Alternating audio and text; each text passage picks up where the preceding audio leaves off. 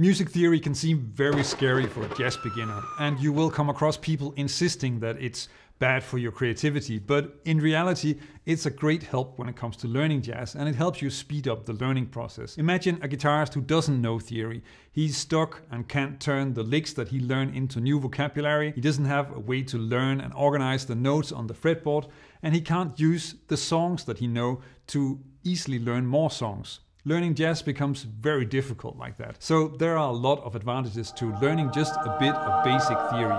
You want to learn to think in keys. You can compare this to learning about how a car is constructed. If you think of words like battery, air filter, and wheels, then the word itself is not really saying a lot, but if you think of them as parts of a car, then you have a much better idea about what they are and what they do.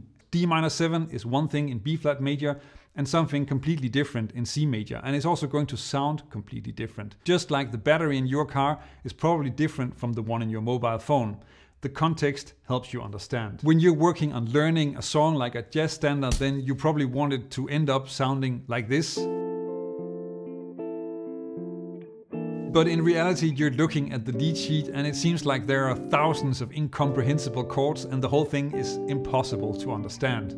The first thing you want to do is to stop thinking of each chord as an isolated thing and use that the song is in a key where you know the diatonic chords, because that's a huge part of knowing the key and also something you can easily practice for both major and minor scales. If you look at the song knowing what key it's in, then you can immediately recognize the chords that are in the key and diatonic to the scale, which already will help you deal with most of the song. But you can also realize that chord progressions have direction and move to a resolution, and this helps you understand what is going on and makes it easier to solo over the song.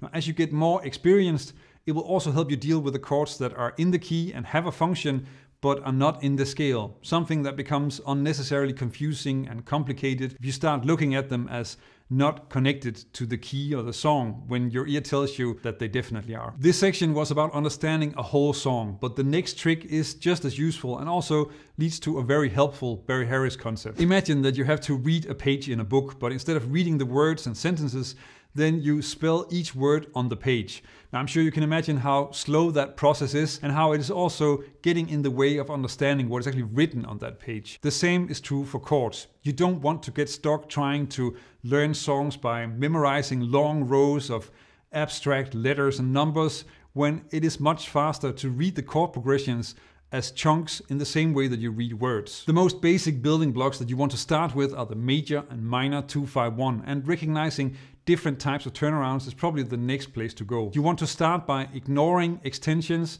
and just get used to reading chords as the basic type of chord that they are. So G7 with a 9 and a 13 is just a G7. D-7 at 11 is just a D-7, and C major 7 with a 9 is also just a C major 7 chord.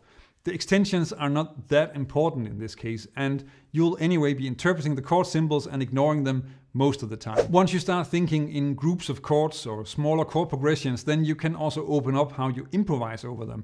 And simplifying the chords is a great way to not get overwhelmed and to make it easier to improvise more melodic solos. Later in the video, I'm going to talk about simplifying chords in a different but equally powerful way. But let's start with Barry Harris. The main way that Barry Harris reduces chord progressions is by taking away the 2 chord in a 2-5-1. For a song, that means that you have to think a lot less, because you would think this, which makes it a lot fewer chords, and soloing over it will still make sense. Another very practical way to reinterpret a common chord progression that you'll see with Barry Harris is to reduce the turnaround to a 1 and a 5 chord.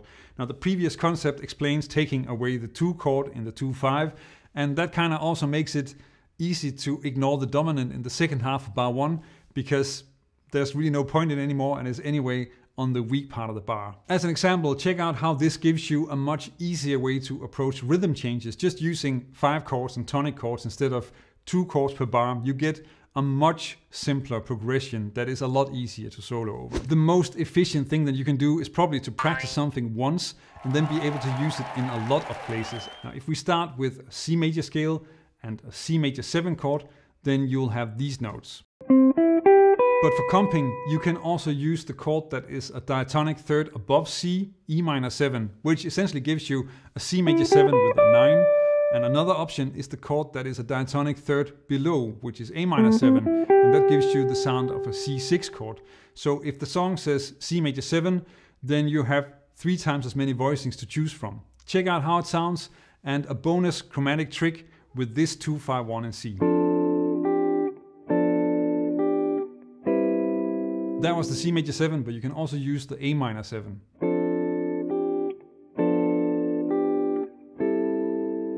And the next one goes to E minor 7, but then uses some chromatic voice leading to transition to the A minor 7.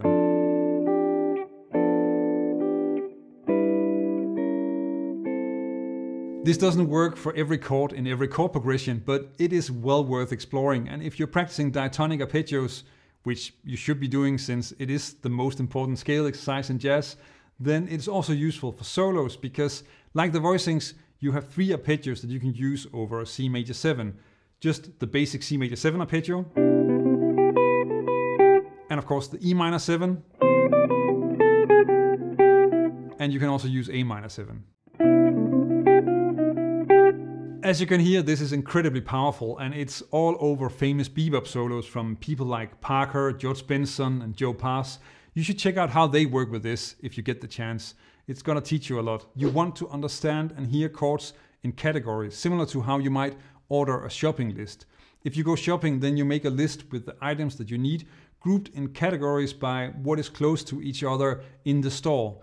And that means that you will have groups like vegetables, bread, dairy, meat, and categorizing chords like this by how they sound and how they behave in the song can be a massive time saver. There is a good chance that you already do this a bit with diminished chords, recognizing that C major 7, C sharp diminished, D minor 7 can be considered the same chord progression as C major 7, A7 to D minor 7. And therefore you can solo using the same vocabulary.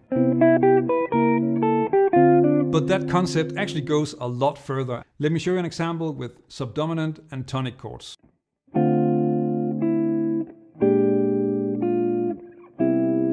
Here you have subdominant, minor subdominant resolving to a tonic, and that is also what you have in this progression.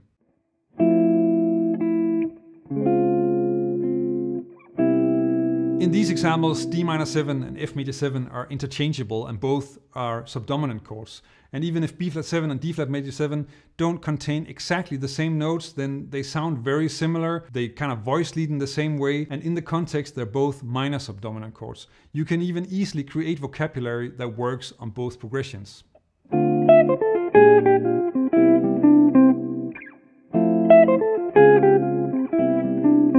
The main categories that you want to think of are tonic, subdominant and dominant, and then there are common subcategories like minor subdominants and sharp 4 subdominants. I'm showing this with chords in these groups, but keep in mind that chords have different functions depending on what is happening around them. I'll show you an example of that in a bit. So be careful with just thinking from an overview like this. Functions go a bit further than Barry's shortcut and tie into understanding chords in the context that they're in. In a 2-5-1 like D minor 7 to G7 to C major 7,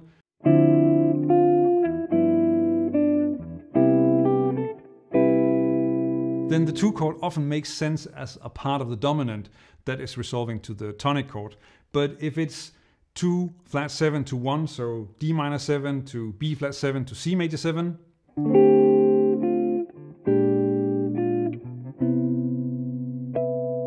then this is a subdominant moving to the tonic using a minor subdominant as a transition chord. It's a way to think about the chords that connects a lot better with the music and really fits how it sounds a lot better. Of course, when you're working on chords, then you also need to be able to get them to sound great when you're comping. And there are some great exercises that will help you do exactly that, which you can check out in this video so that you can level up your chord playing and your comping. Check it out. Learn jazz, make music.